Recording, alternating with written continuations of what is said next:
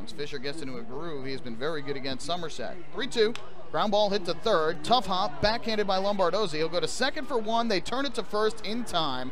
A 5-4-3 around the horn double play, and that is how the first inning ends. Oberholzer fires. Cabrera swings a line drive into left center field. That's going to get down for a base hit.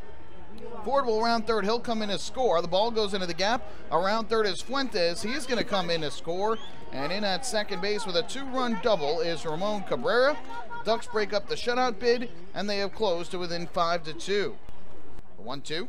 On the ground towards second. Could be two. Mazzilli goes to Frias for one. On to first. Double play.